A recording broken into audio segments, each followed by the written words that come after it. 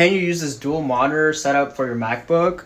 Let me go check it out for you. This dual monitor system does say work with macOS, so I'm pretty confident it should work, but I'll go ahead and test it. It does look like we have to bring my MacBook out of retirement just for this video. I do have my MacBook and my monitor both packed in the Cyber backpack. So this is the dual display in its own carrying case that comes with it. And of course back here I have a small 13-inch MacBook from 2017.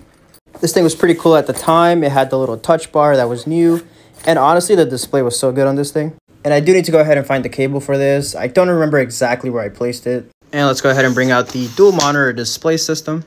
So far, I will say that this fits perfectly on the MacBook. It looks like the aspect ratio of a MacBook screen is made perfectly for this setup. I was able to find this high capacity cable, which should work perfectly for this MacBook. I will be connecting that cable to this 160 watt adapter, which has a port that's rated for 65 watts.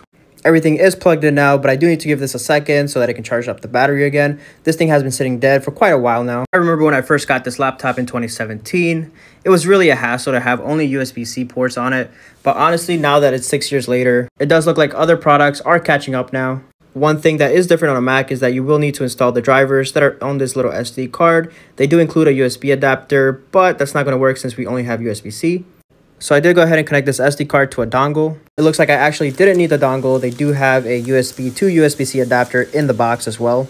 Okay, so I successfully installed the driver, but I did have to go back to the manual, which said that I also had to go back to my privacy settings and give it the right permissions so that it could work. Honestly, with how incredible this setup looks, I might just go back to use my MacBook again.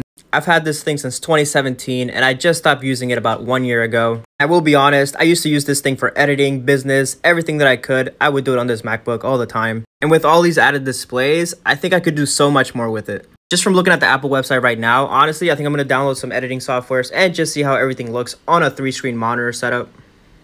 And if you guys do have any other questions about this dual monitor setup, just let me know in the comments and I'll try to get back to all of you guys. And before I sign off, I'm still impressed that it's all powered just with one USB-C cable. That's pretty insane.